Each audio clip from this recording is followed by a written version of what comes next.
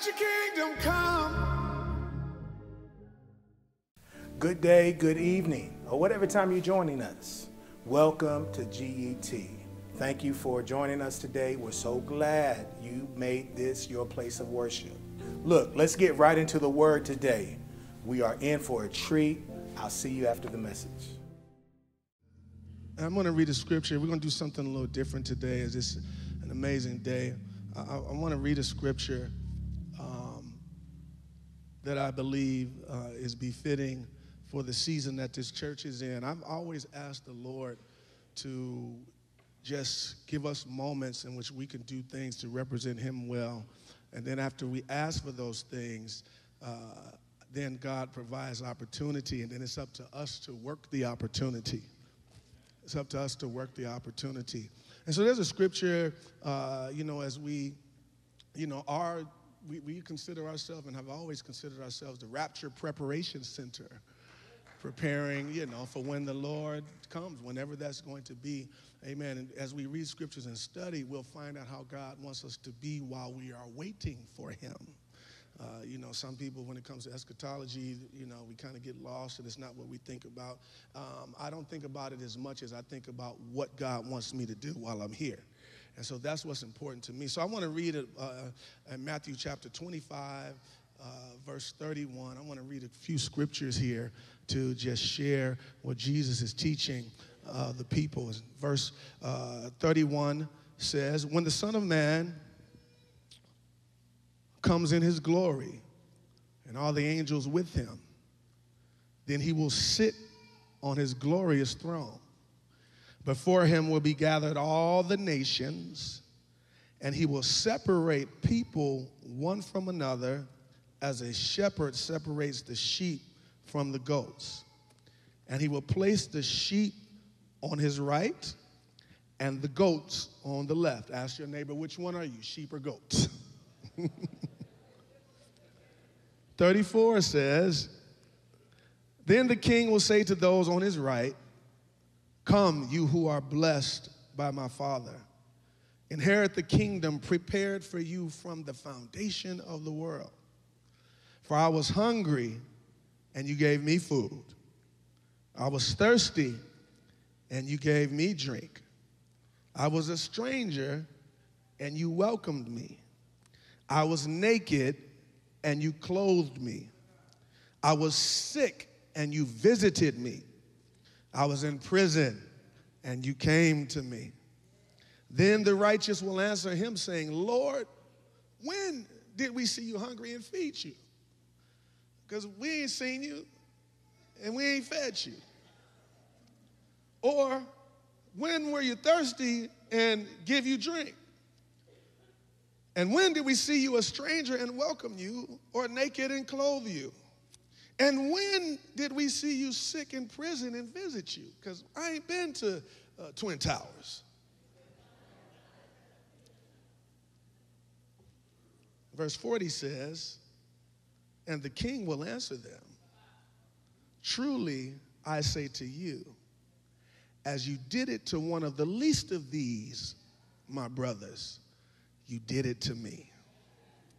And I just want to, for a brief second, because we're going to have somebody, an amazing person to come share with this here. I just want to just have a little topic called the least of these, all right? When in our churches,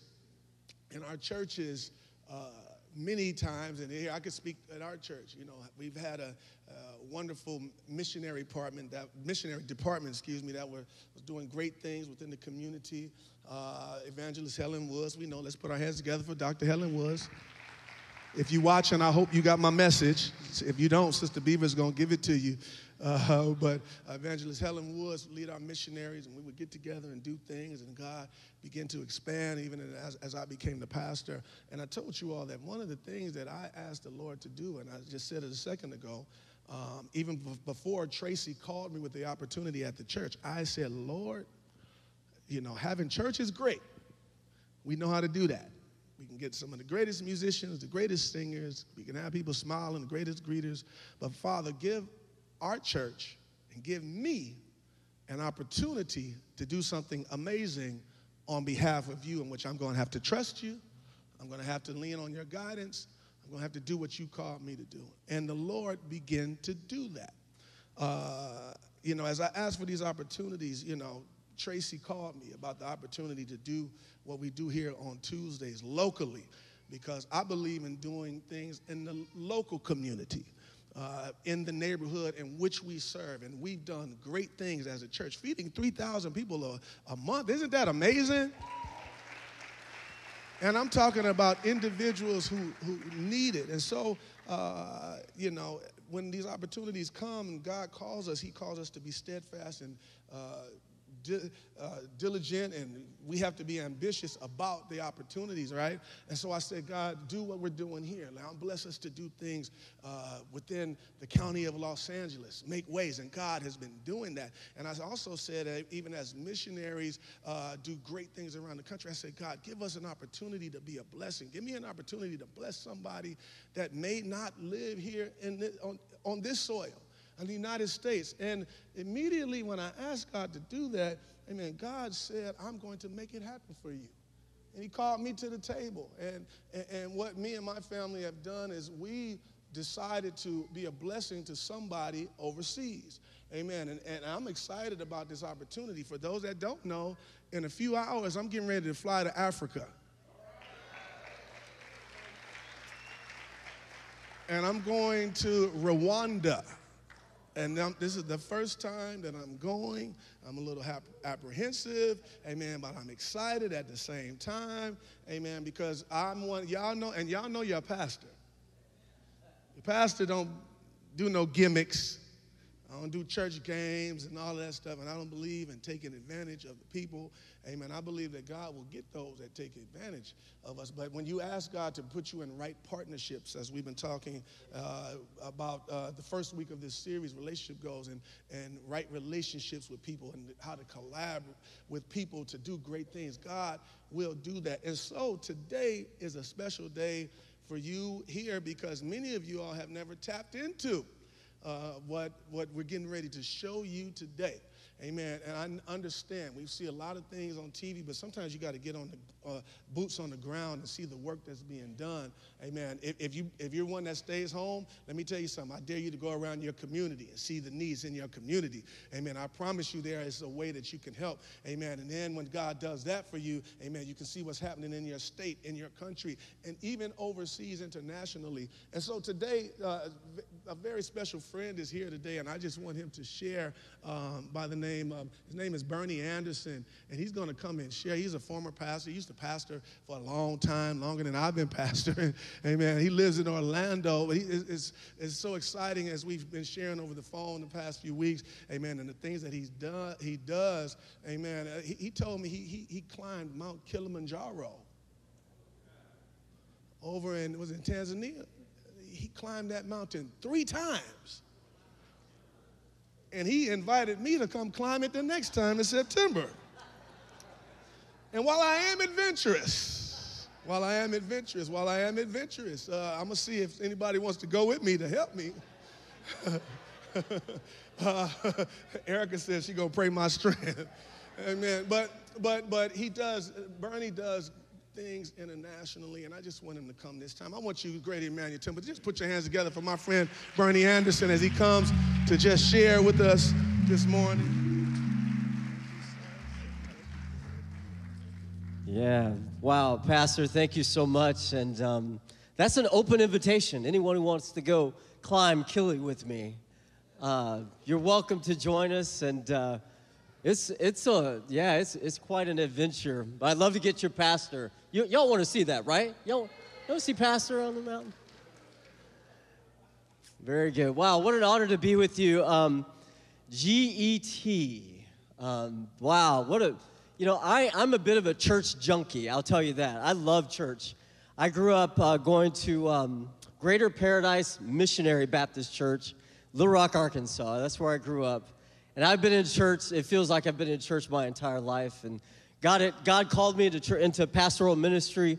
When I was about 15 years old, I sensed God saying, I want you to be my guy in the church. And so I pastored for about 23 years. And But I'm a church junkie. I watch churches all the time. I follow pastors all the time.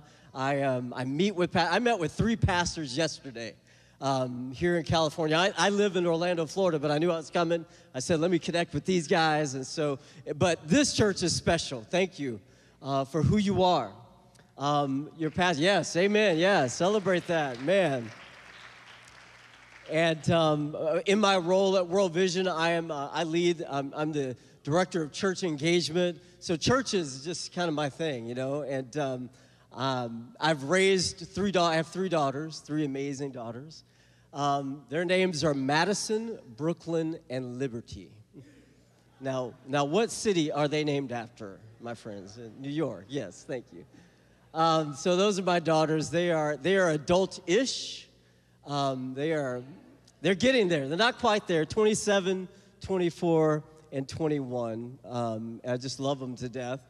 Amazing young ladies, but they're still on my payroll, so that's why they're adult-ish, right? We're getting there. We're getting there. And then my wife and I. This is a very, very special year for us. My wife and I will celebrate 30 years of marriage. Yeah, thank you.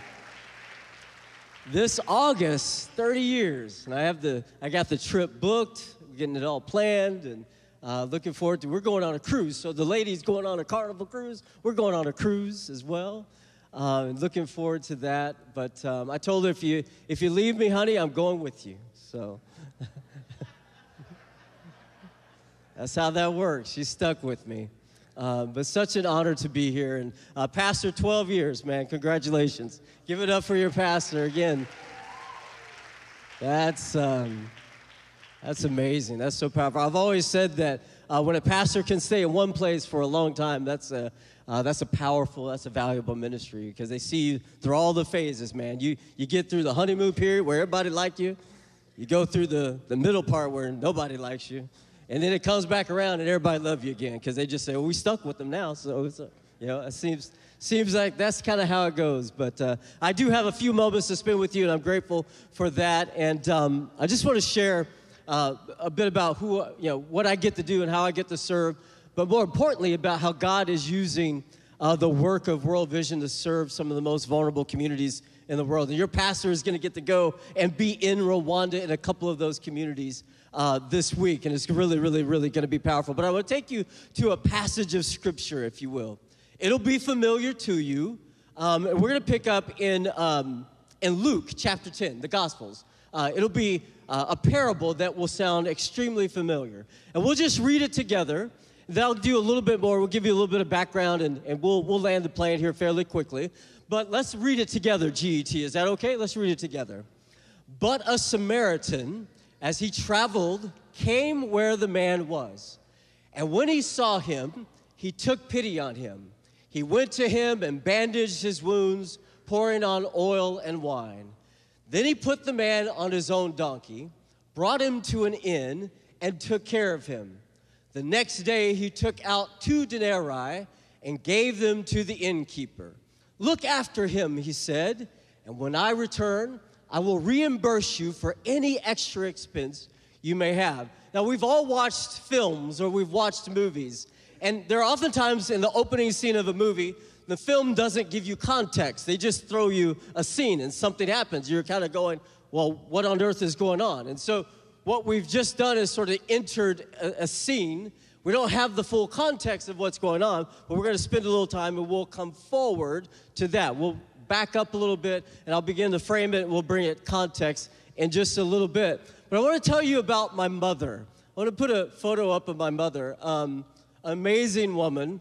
I love her to death, obviously. She's incredible. Thankfully, I still have my mother. I still have both of my parents are still alive.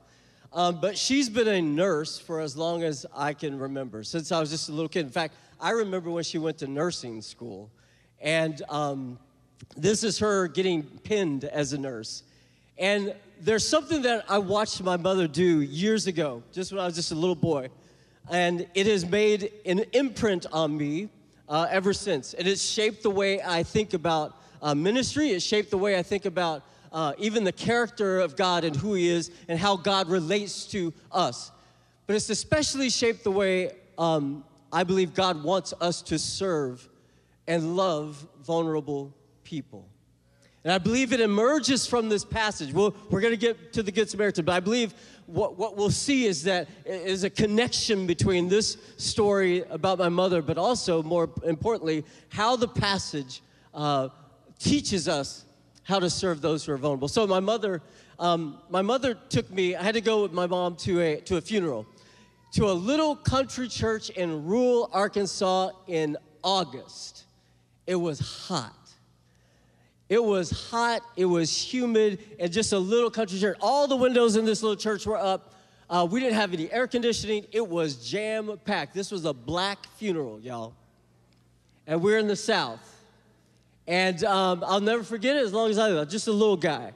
And that's the last place I wanted to be, right, as a little kid. But I had to be there. As a distant relative, I'm not even sure who the relative was. But as it goes in the experience of a black funeral, there's a lot of eulogizing.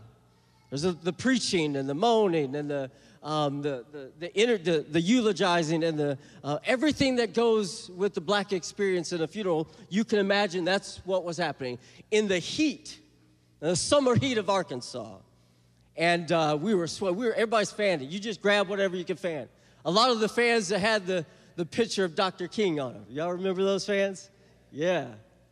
And I'll never forget, as this service is winding down and it's coming to a close, and it comes to a close and everyone's beginning to file out, and there's an older gentleman. There's just one aisle, a center aisle. It wasn't big enough for two. It was just one center aisle. My mother and I were seated towards the back, and this older gentleman begins to make his way down the center aisle towards us.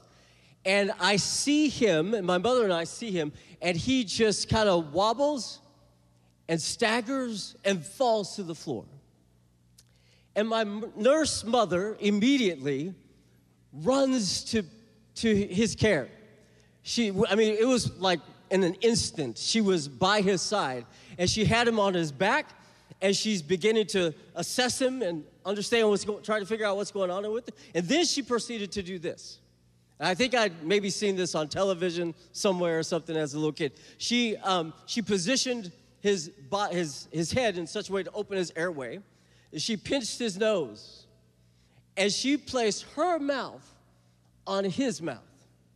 And she began to breathe into this man's mouth. She adjusted the head, pinched the nose, placed her mouth, and began what they called back in the day, y'all know what this is, mouth-to-mouth resuscitation. And I'm sitting here watching my mother as she just, without hesitation, proceeds to minister or to give aid to this man who is in need. I'll never forget it as long as I live. And there she was with, just doing all the things. Chest compressions. She blowing. And I remember watching this as a little boy. My eyes are wide open. I go, what on earth, right? And I saw this saliva begin to trickle down the man's face. And there was a part of me that kind of said, ooh, Mom.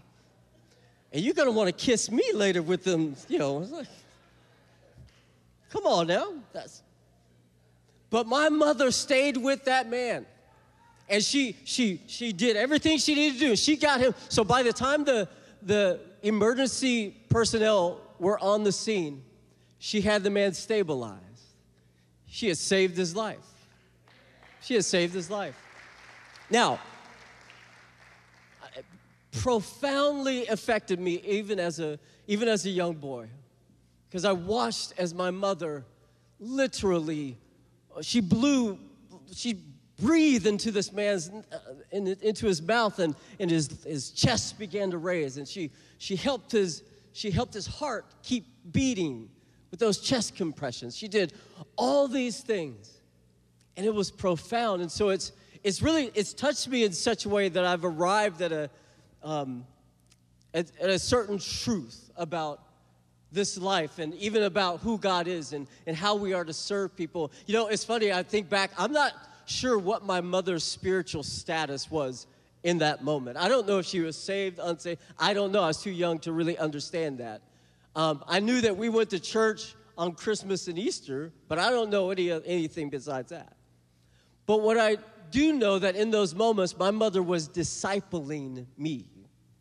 She was discipling me on mercy and what it means to be a neighbor to someone in need, what it means to serve someone who's vulnerable in a life or death situation. What should you do?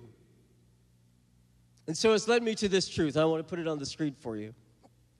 In order to serve people who are in need, to serve those in need, we must respond, now get this, we must respond with intimacy and action. All right, I know, that word intimacy is kind of provocative, but hang with me, it's accurate too, right? Because I want you to think about what my mother did in those moments when that man was on his back and in desperate need. First of all, she saw him. I saw him. You ever notice that there's a difference between seeing and looking? And she saw him, and there are people who look at things, they look at situations. It's like the people on the road, on the highways, right? When an accident happens, we call them looky-loos. You ever looky-loo, right? And those are the people that they're turning their necks to see what has gone on. How bad is the situation? Is there blood and guts everywhere? Those are the looky-loos, right? There are people who can look at something but not really see.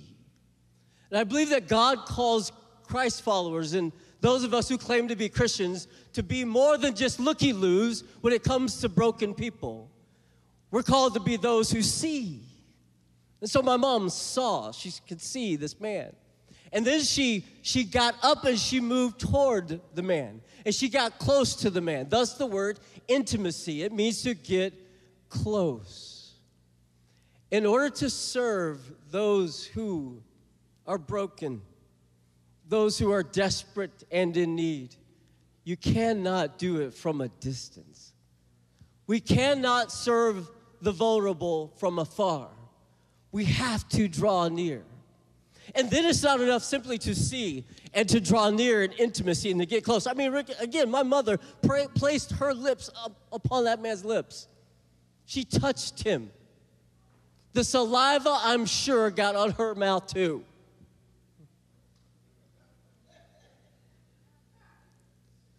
She saw, she moved close, there was an intimacy there. But then she had to use the skill set that God himself had given her to bring aid to the man, to take action, to serve him, to ultimately save his life. And so God was moving in those moments upon the hearts of this little kid as I was watching that. And this is a statement that I've come up with. This is the truth that I believe, that God operates this way.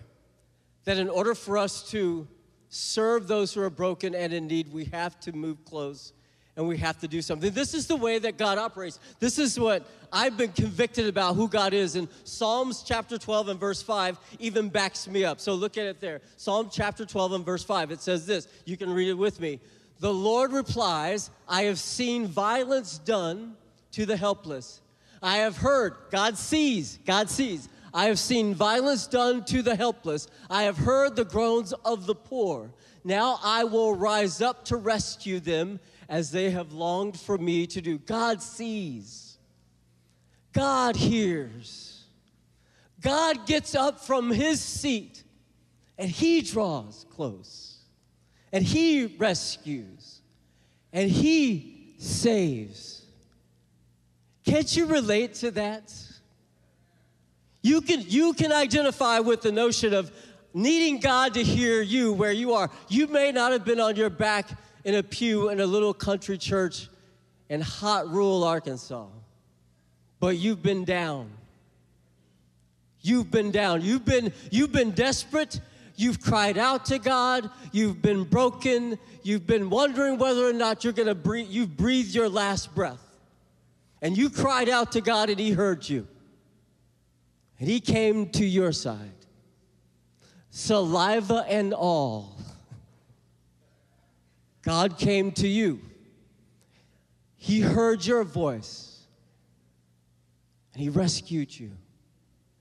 And so God sees us, man. God understands our pain. God understands our brokenness. And the same God wants us to see and understand and to draw near and to hear the pains and the brokenness of those of our brothers and sisters that live in some of the most vulnerable spaces in the world. And yes, they live right here in your very community. And thank you for feeding 3,000 people a month, GET.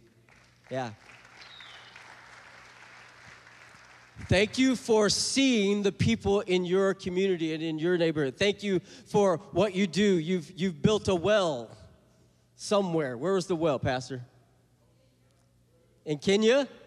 You built a well in Kenya. Thank you for providing clean water to our brothers and sisters who live in that vulnerable community. Thank you for that. I'm grateful for a God who sees and hears, because I want you to hear this. Every day, about 1,000 children under the age of 5 die due to diarrheal disease attributed to poor water, sanitation, and hygiene. Can you imagine that? I've had 2 water bottles this morning, both of them half full, right? I've drunk half. We have them around our house. We end up throwing them away. And yet there are people in this world who do not have access to clean water. There are 1,000 children almost every day that die because they drink dirty water. That just should not be. That just should not be. There are about 800 million people in this world today that still lack access to clean drinking water. And again, it's not even something that even phases us that we can get clean water. We buy it by the cases.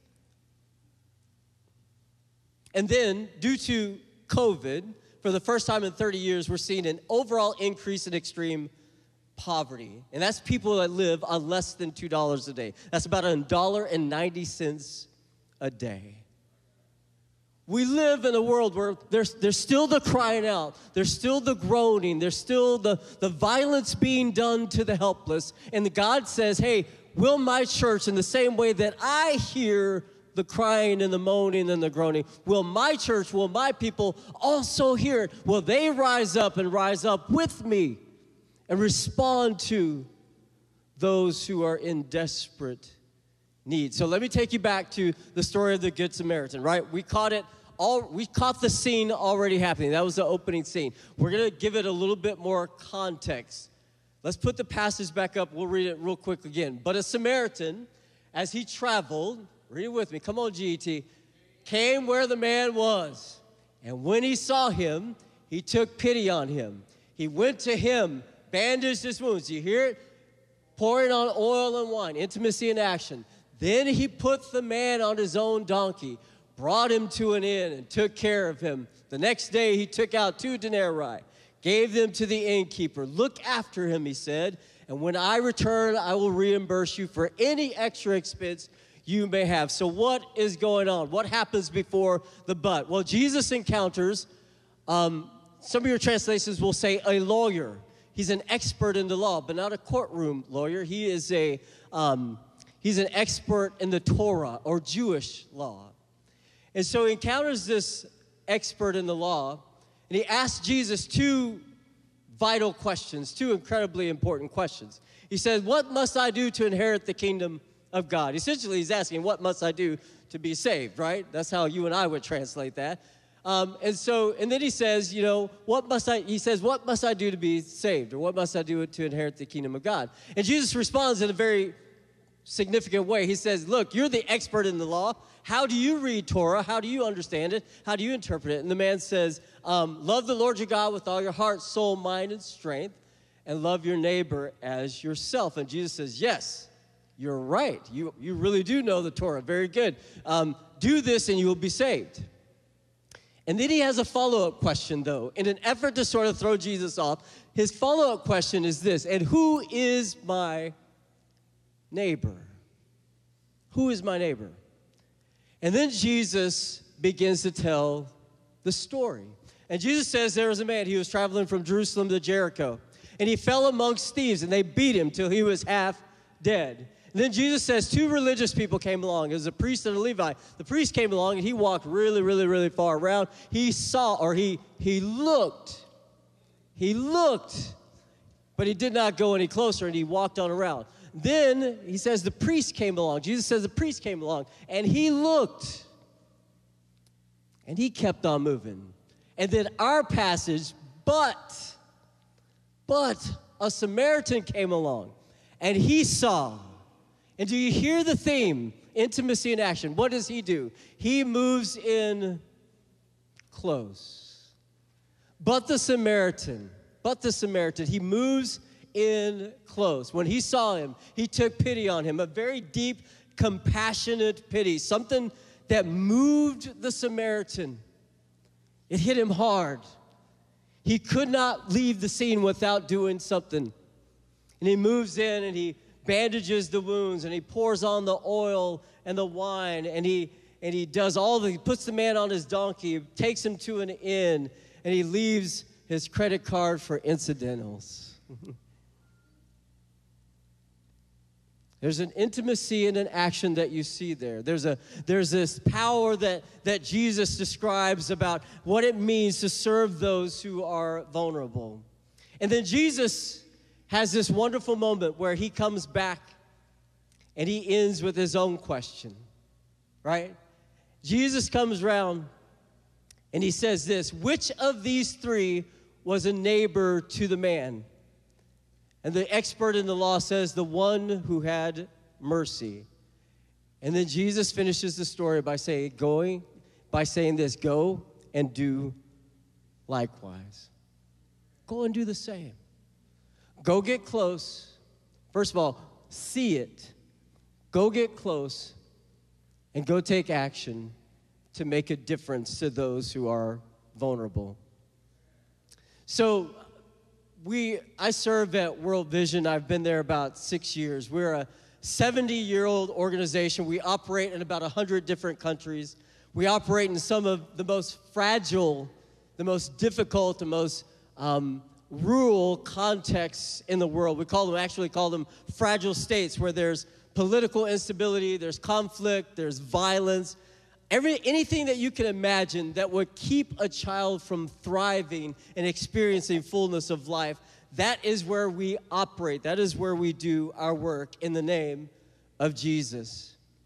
And we work really, really, really hard to put down a false narrative that we've all heard. If we haven't heard it, we've at least felt it at some level. But there's a narrative that says, if you have less, then you are less.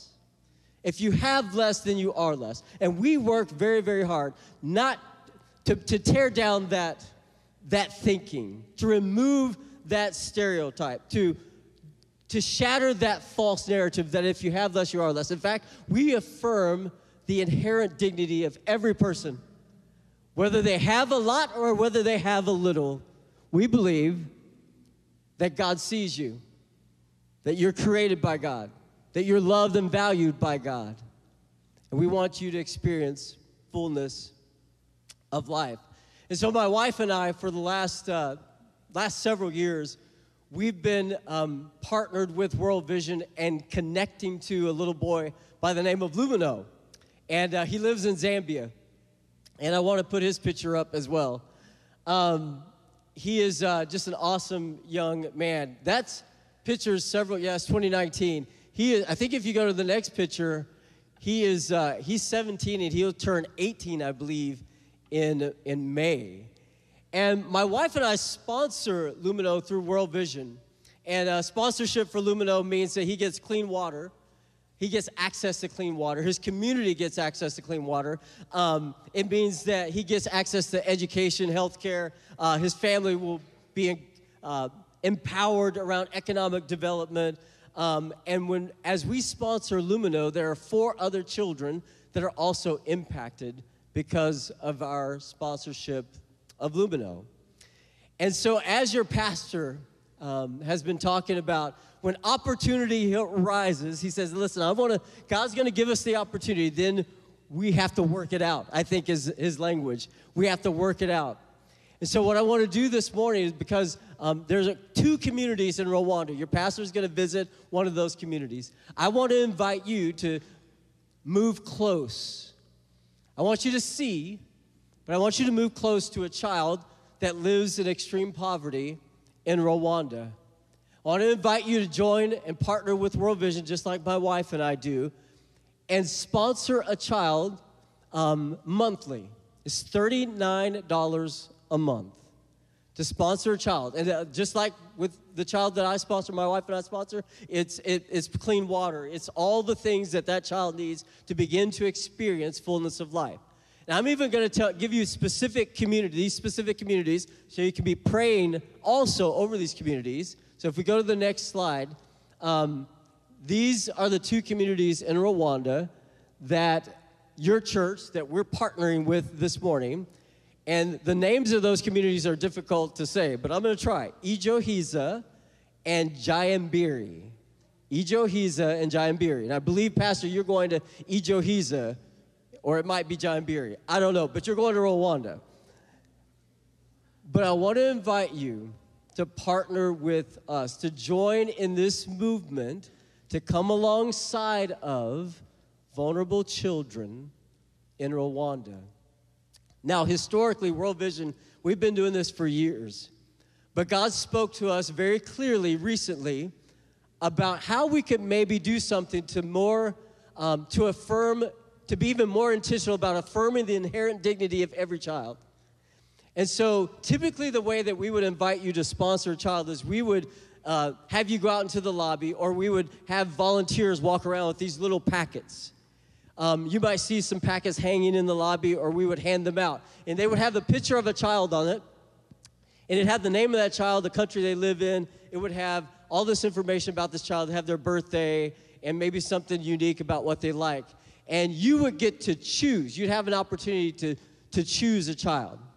But God's been speaking to us specifically about what it would look like to maybe change that whole thing, and what it would look like if we reverse that process, and rather than us choosing the child, perhaps we could empower children who live in extreme poverty, who don't get choice, who take life as it comes to them. What if they were empowered to choose us? What if we reverse the whole power dynamic and children got to choose us? So I want to show you this video.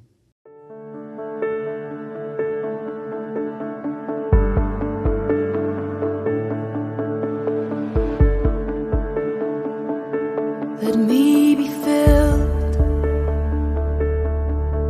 with kindness and compassion for the one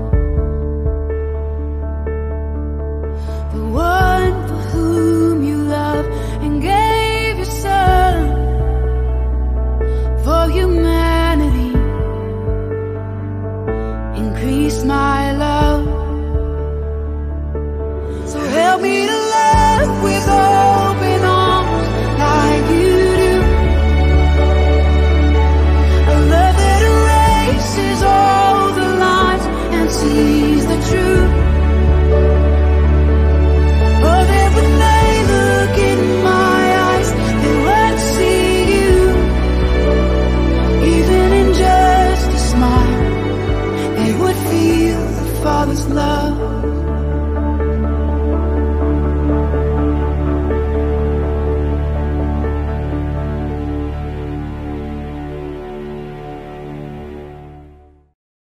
Amen. Yes, yes, yes. I love it. So this is what's happening. On Wednesday in Rwanda, in Ijohiza or Jayambiri, there's going to be a party. That party is going to be the Greater Emmanuel Temple choosing party. Yes, you're hosting a party in another country for some of the most amazing children in the world. And those children are going to show up with these big smiles on their faces because they know that their brothers and sisters here in Los Angeles have taken photos, and they've sent their photos over, and those photos are going to be of you. So this morning, if you want to be a part of that choosing party, I'm inviting you to sign on to sponsor a child. You're going to go out in just a little bit. You're going to go out into the lobby and take the most amazing photo of your life because you're hosting a party in Rwanda. What cooler thing could you do than host? And those children are going to be empowered to walk up, and they're going to see your faces. So take a good picture. and they're going to see you, and they're going to have an opportunity to choose you. Then they're going to sit down before they get on to the rest of the party, and they're going to write a letter to you. And that letter is going to say why they chose you, why they saw you, and why they chose you. And those are the greatest letters ever. And so I'm excited for that, and I just pray in my heart is that you would partner with us and join us. But Pastor is going to come back and share a little bit more about it. Put your hands together for my friend, Bernie Anderson. So let me just give some context, and we're going to pray. First of all, I'm excited because we have a couple people that's going to be baptized today, actually. All right? And I want to say a special prayer over what we're getting ready to do. Again, y'all know me. I'm not a guy, the smoke and mirrors don't turn me one way or another. But again, I'm very serious about opportunity. Somebody shout opportunity.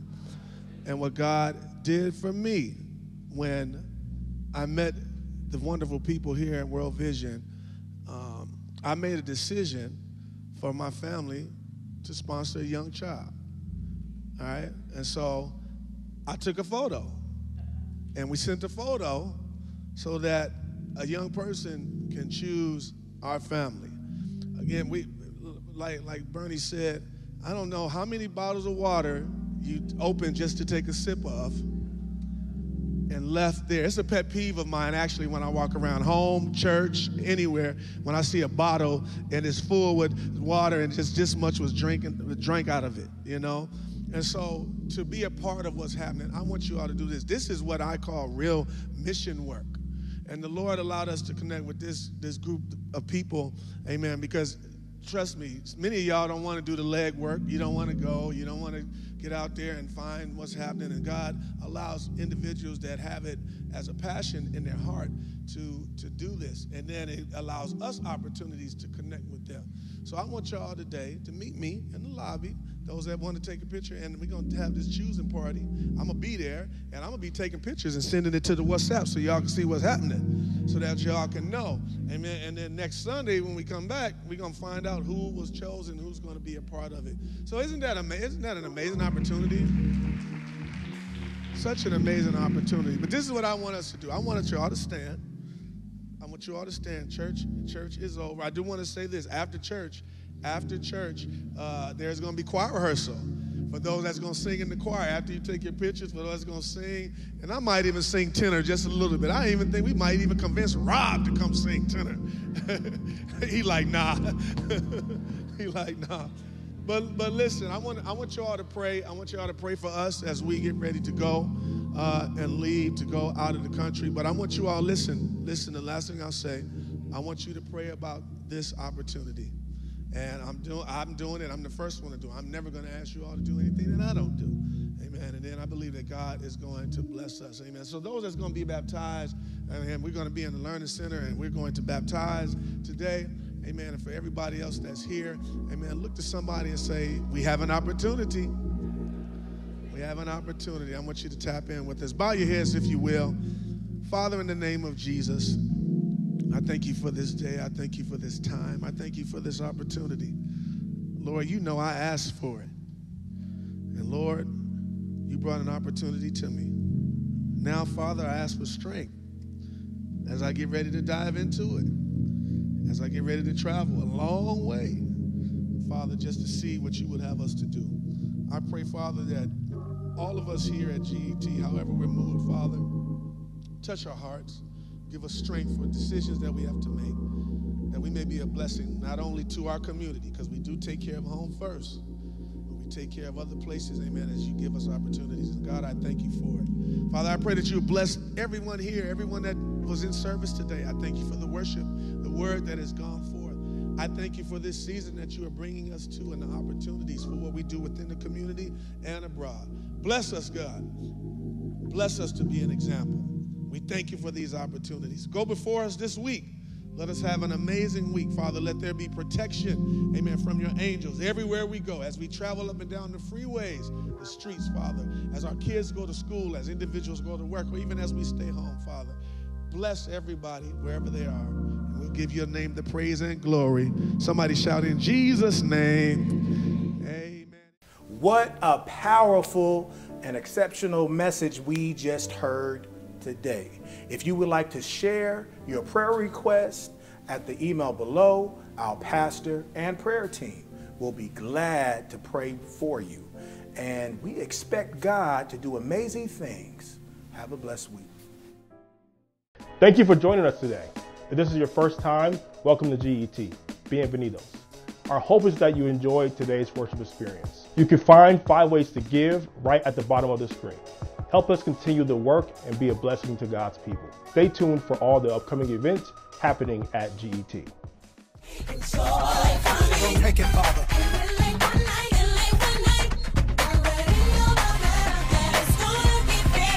Let's go.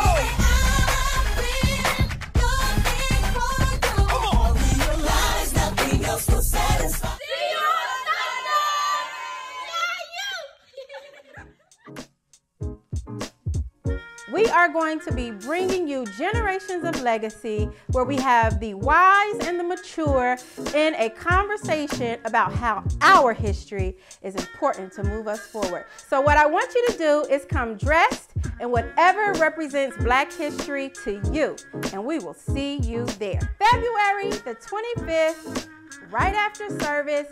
Don't leave. It's going to be amazing.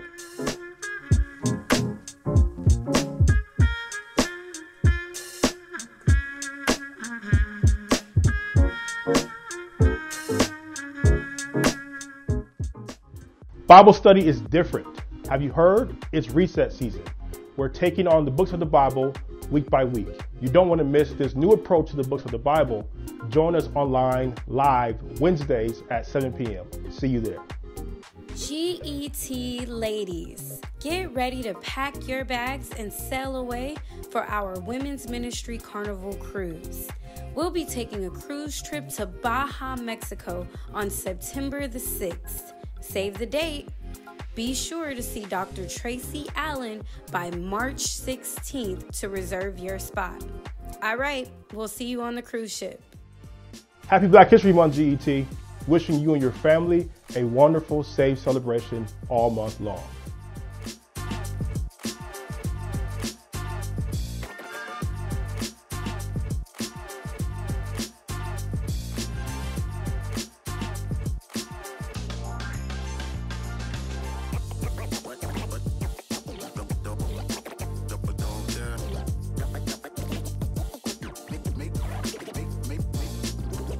Thanks again for joining us today. We are so happy you made this your place to worship.